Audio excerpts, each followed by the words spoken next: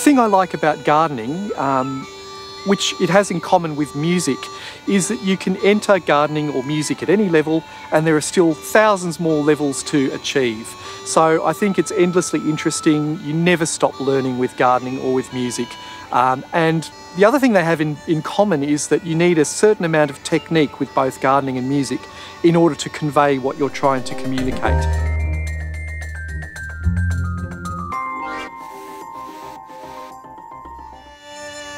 My name's Simon Rickard and I'm a gardener. Well, I moved here to Trentham about 14 years ago and this was just a big blank square of land, and so I moved an old house up from Melbourne and put it on the block, and that is the sort of basis around which the garden's built. I live in central Victoria in the sub-alpine part of Australia, and here the winters are very long, and so I wanted my garden to look beautiful through our long snowy winters.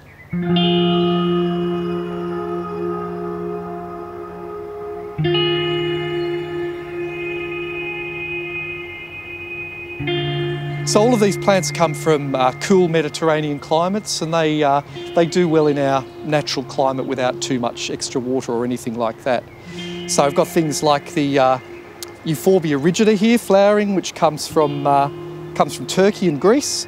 Beautiful acid green coloured flowers that you're really glad for at the end of a long winter that we have here in my part of Victoria.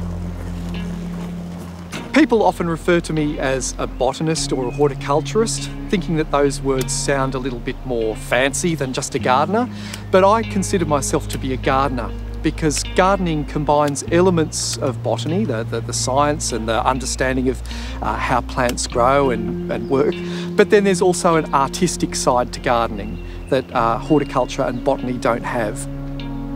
I started out as an orchid grower, actually. I began collecting orchids at the age of 9, and at the age of 12 I was already a foundation member of the Orchid Society of Canberra.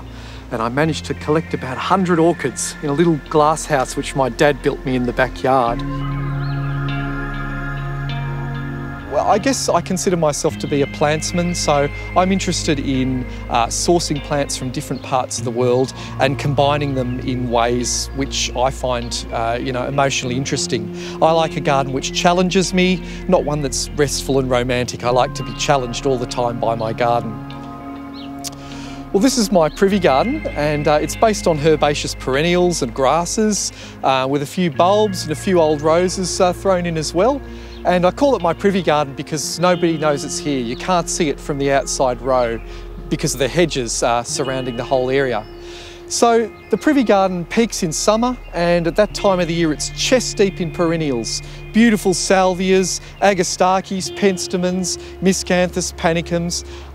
But in the autumn time everything goes biscuit and coffee and chestnut and gold, and it looks beautiful even when it's dormant over the winter. When you design a garden, I think it's important to have an understanding of where you want the garden to be in 5 years, 10 years, 20 years, and then work towards that to try to get some kind of emotional response from your viewer.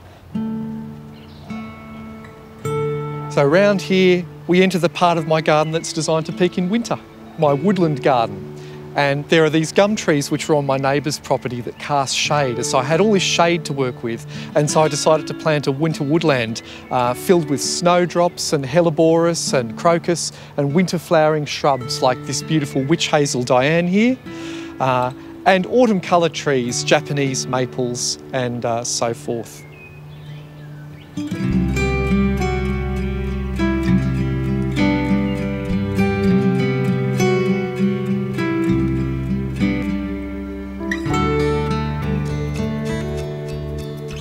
Gum trees are difficult to garden under because not only do they take the water and the light, but they're also allelopaths, which means they produce a toxin in their roots that tries to kill anything growing in their root zone.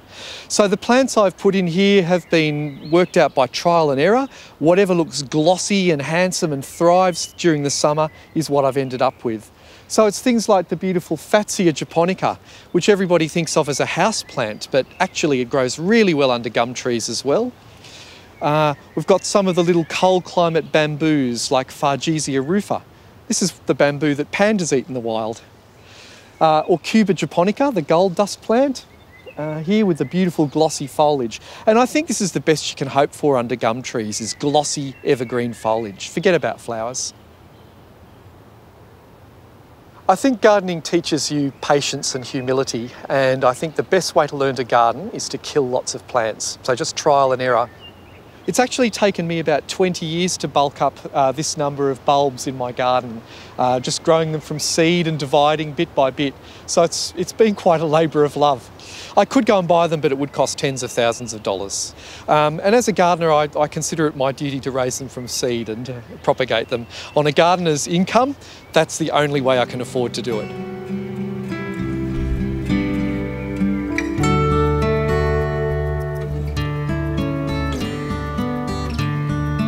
Well, this is my food garden where I grow all my fruit and vegetables, and it keeps me going throughout the whole year, even now in winter.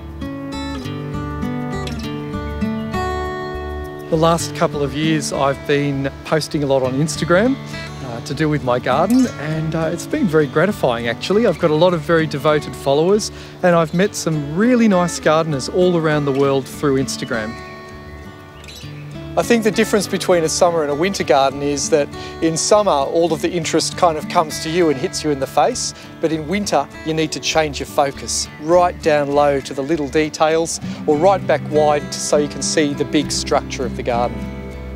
And often I find pictures of the garden when it's backlit do really well, and that's part of the way I garden too, is to think about how things look when they're lit in the afternoon or the morning sun.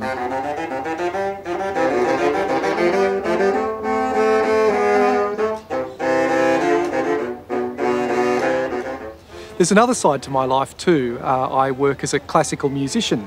I specialise in historical bassoons and historical woodwind instruments. I think my interest in early music and early instruments just stems from some kind of innate nerdiness. I can't really explain it. I guess my plans for the future of this garden are to just refine what exists already and watch everything grow and achieve its full potential. So I hope to grow old with this garden.